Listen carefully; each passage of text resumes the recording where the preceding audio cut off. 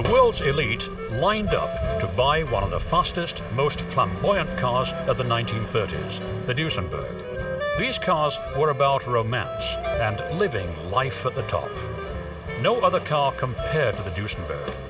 It was way ahead of its time. Some say it was the greatest car ever made in America. It was the ultimate classic.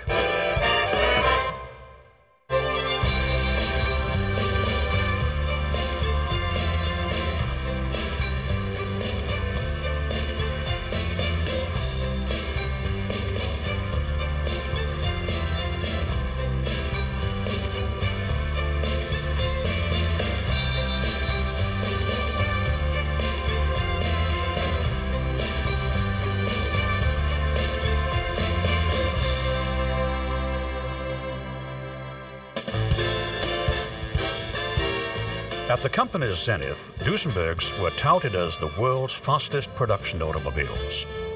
Duesenberg was the shining star of the Auburn-Cord-Duesenberg company. These glamorous cars were built in a seemingly unlikely place, Auburn, Indiana. Duesenberg's Art Deco headquarters has been lovingly restored and transformed into one of the most beautiful auto museums in the world. It serves as a reminder of the car company's glory days, when the whole world knew that Duesenberg meant the best. These fabulous cars started out as the dreams of two young farmers from Iowa. They came to the United States as children in 1884 with their brothers, sisters, and widowed mother. The two boys, Fred and August, or Augie Duesenberg, discovered that farming on the frontiers in America was different than in Germany. Unlike Europe, there were vast, almost unlimited spaces that could be farmed. The only limit to what an individual could accomplish rested on their own abilities, not what they'd inherited. Harnessing the power of machines was the key to transforming this frontier. The Duesenberg brothers were inspired by the promise of farm machinery, not by farming. Each brother had a certain skill. Fred was adept at design and engineering, while Augie knew how to build and repair things. When the bicycle fad hit in the 1880s, the brothers decided to jump on board. They opened a shop and began to build and repair bicycles. Bicycles were fast, and they were both drawn by speed. Fred was an accomplished racer and held a speed record for 14 years. Augie also liked the racing scene. While bicycles were thrilling, a new mechanical wonder captured their attention: automobiles.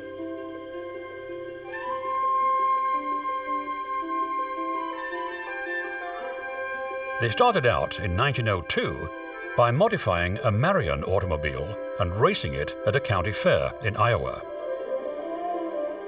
Fred won, and the brothers' destiny was set. 1 year later, Fred had secured a job as a test driver for an upstart automaker, Rambler. Within 2 years, he and Augie were racing for Mason, owned by washing machine magnate Senator Maytag. They were always hopping up the engines to make them go faster. This led to the development of their own engines. Next step, their own car. They entered 2 cars in the 1914 Indianapolis 500. Eddie Rickenbacker was at the wheel of one. He was a racer before he became a World War I flying ace. He didn't ace this race. The Duesenbergs finished 10th and 12th. Finishing was quite an accomplishment. Most of the cars didn't complete all 200 laps. The Duesenberg's 80+ miles per hour performance was impressive. The brothers continued to use racing as a way to test their ideas. They pioneered overhead camshaft engines, superchargers, multiple valves per cylinder, and other innovations that increased horsepower.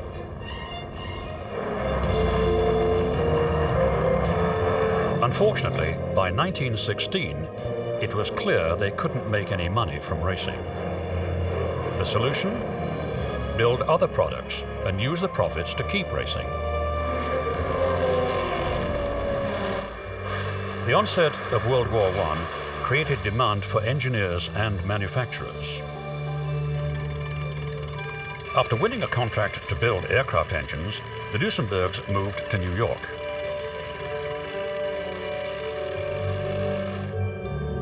They renovated an old factory in New Jersey and began to produce engines under license from Bugatti.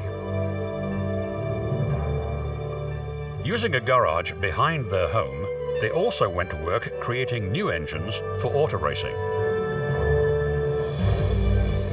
This led to the development of the Duesenberg straight 8-cylinder engine. It would serve as the platform for all their future engines.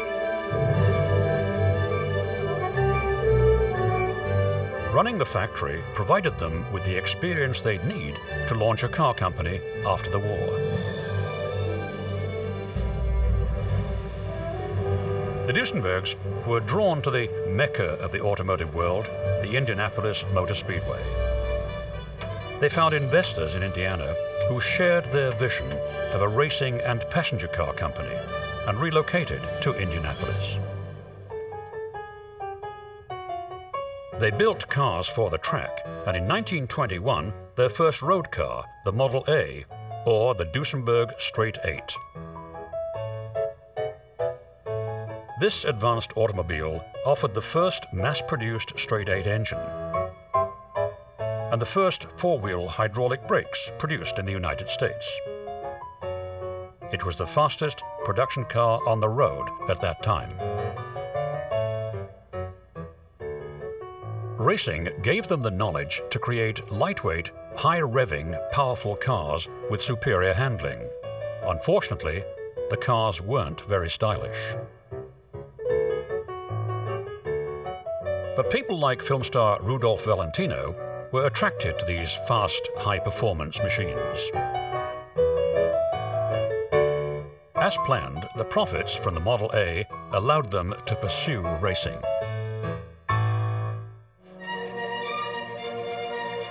In 1921, they took a team of drivers to the French Grand Prix.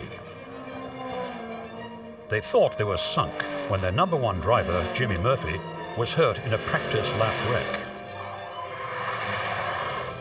But he had the hospital tape him up and came back to the track to race.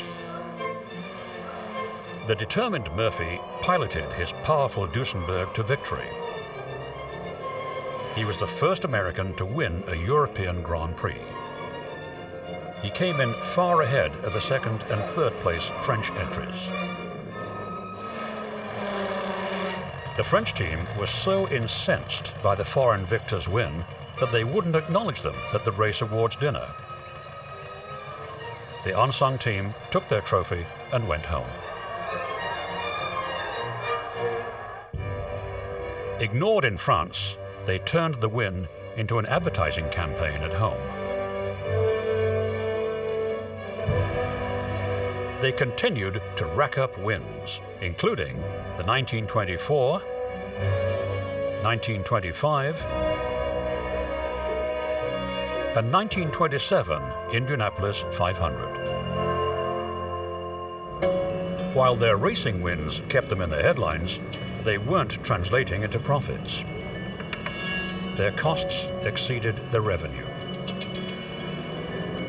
And the car business wasn't providing the revenue stream they'd expected. After 6 years on the market, sales of the now outdated Model A had stalled at 650 cars. Fred and Augie needed money for a new model, but their investors had cleaned out the company and disappeared. Duesenberg slid into receivership.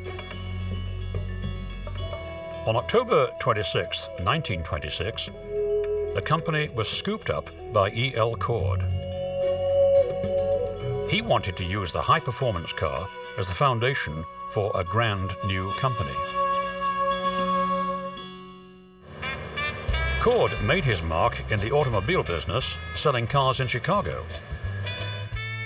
He believed he knew what the buyers wanted. He planned to combine Duesenberg with another Indiana car maker he'd overhauled, Auburn.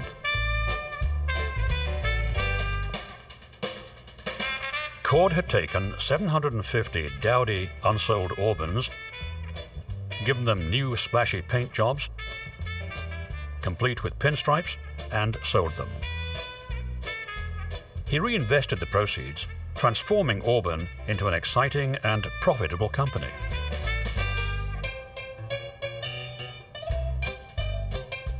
The fast Auburn boat-tail speedsters became icons, sought by Hollywood stars and wealthy young socialites.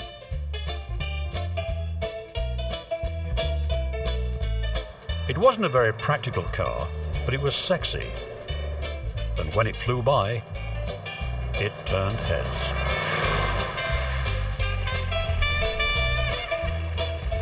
With Auburn under his belt, Cord was confident that he could work the same magic with Duesenberg. Never short of hyperbole, he vowed to make it the best car in the world. He enlisted the help of Fred Duesenberg to create the biggest, fastest, most expensive car ever built.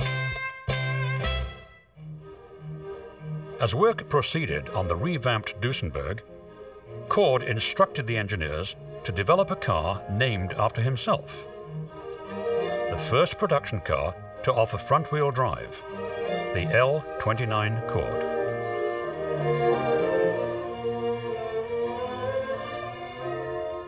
He wanted a car line that would fill the price niche between Auburn and Duesenberg.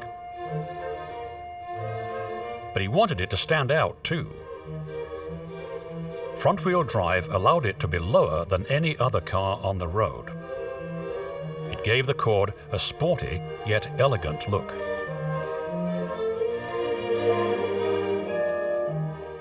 The Marx Brothers and others flocked to this trend-setting car when it was introduced in 1929.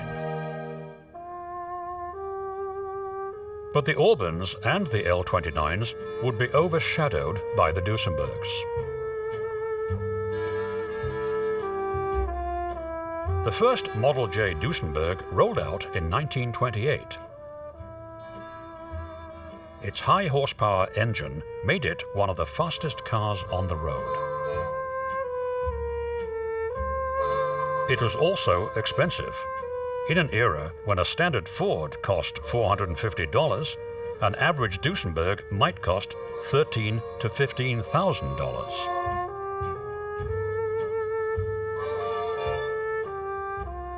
Buyers would usually order just an engine and rolling chassis from the factory.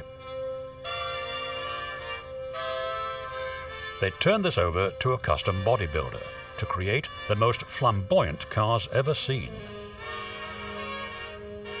These attention-getting cars spawned a term. It's a Doozie. They were. When Wall Street crashed, Cord had to scramble to keep his over-the-top car company afloat.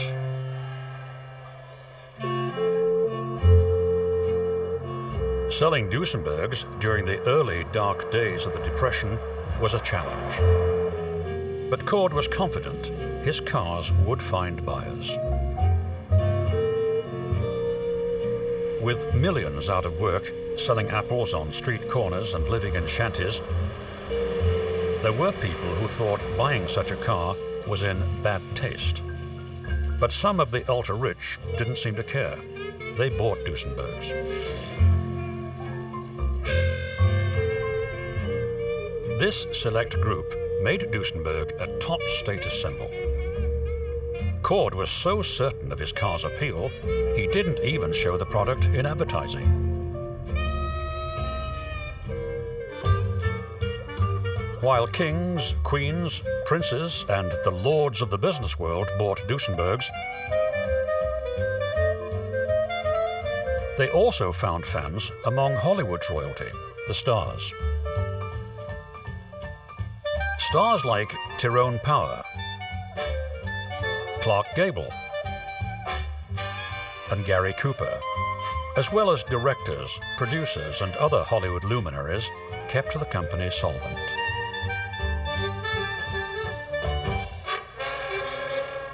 Gary Cooper and Clark Gable were set to race their Duesenberg roadsters down Sunset Boulevard. This notoriety pumped up the Duesenberg image.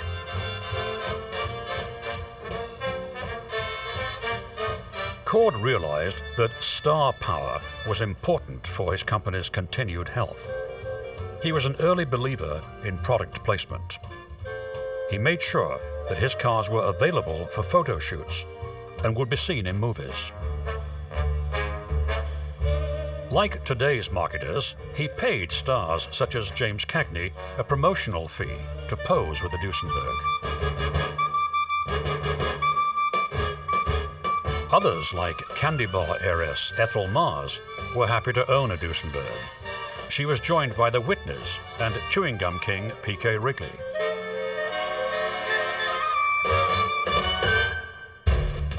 These fast cars could be useful. Spain's King Alfonso was able to outrun Franco's henchmen when he fled the country in his powerful Duesenberg.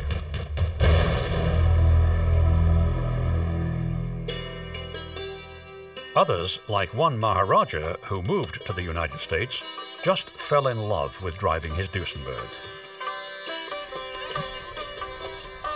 He had a streamlined new roadster built to complement his new home.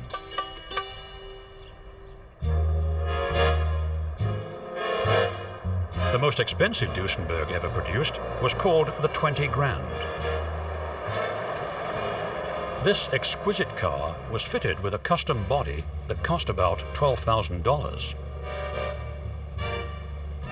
It rode on the standard Duesenberg chassis that added another $8,500 to the total. At the time, $20,000 was an unheard of sum to pay. Today, this car is worth millions. Many of the custom Duesenbergs that were built have soared into the car auction price stratosphere. Like the original buyers, many Duesenberg collectors are fond of the supercharged models. The so-called SJs were capable of propelling these 3-ton automobiles down the road at over 100 miles per hour. This speed made Duesenbergs one of the fastest production cars in the world. But while capable of escaping from the clutches of pursuing armies, these cars couldn't outrun the impact of the Depression. The sour economy eventually eroded the demand for custom coach-built high-end automobiles like the Duesenberg. Cord hatched a plan to keep his automotive empire alive. He started work on a brand new futuristic car, the Cord 810. A talented young stylist, Gordon Burig, was commissioned to come up with a modern design that would appeal to young people who wanted something fresh. Fred Duesenberg had died, and Burig turned to Augie to help him create a car that could save the company. The company was in dire straits, and the team had very little research and development money. They had even less time. To demonstrate that they were still a viable business, they had to have 100 cars ready for the 1935 New York Auto Show. This meant months of all-night work, often unpaid, to hand-build the cars in time.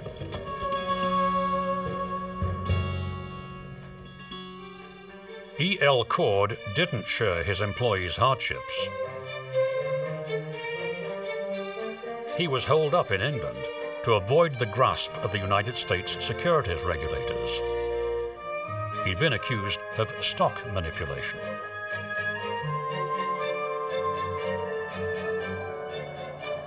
Some believe he invested a couple of $1 million in the Cord 810 project to demonstrate that the company was viable and so pump up the stock price.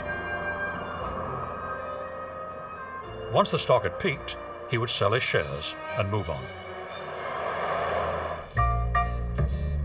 We don't know if Buerig was aware that he was a pawn in Cord's stock game, but if he was, he didn't let it get in the way.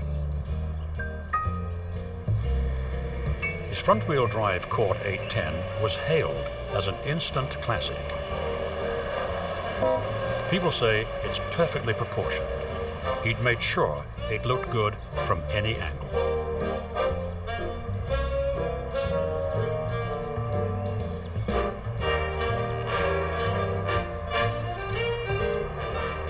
The new Cord transformed the design of all automobiles.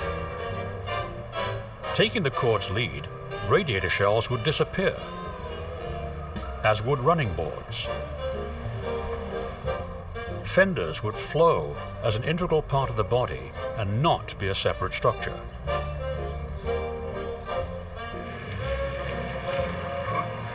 This timeless design is considered to be one of the most important milestones in automotive styling. Gordon Buerig called it rolling sculpture. Unfortunately, the car's stunning good looks couldn't keep the company afloat. By 1937, Auburn, Cord and Duesenberg had stopped building new cars. The last chassis were sold off and the factory closed.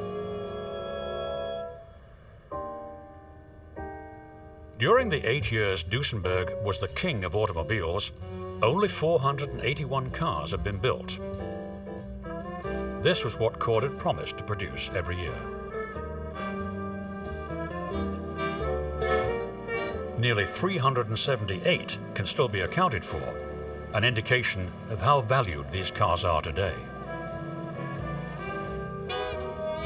But it wasn't until after World War II that most people recognized the importance of these cars. Today, collectors like Jay Leno have become devoted admirers of the powerful Duesenbergs. These are cars that constantly win prizes at the most prestigious collector car meets and fetch millions of dollars at auctions. A savvy collector could have snapped one up after the war for as little as $100. Classic cars by the mid-1950s, including Duesenberg's, started to gain favor with a few pioneer collectors. Restoring one of these cars was quite a challenge. Today, there are several experts, such as Randy Emer in California, who can help collectors with the difficult process of restoring a classic Duesenberg. Emer has a collection of original blueprints that allows him to rebuild nearly any part to factory specifications. This process isn't cheap, but the results are spectacular. The Auburn Cord Duesenberg company disappeared, but the cars that resulted were timeless works of automotive art. These machines will thrill the world for years to come. Owners today know that they are just caretakers, preserving beautiful works for future generations. These fabulous cars are a reminder of what can happen when dreams turn into reality.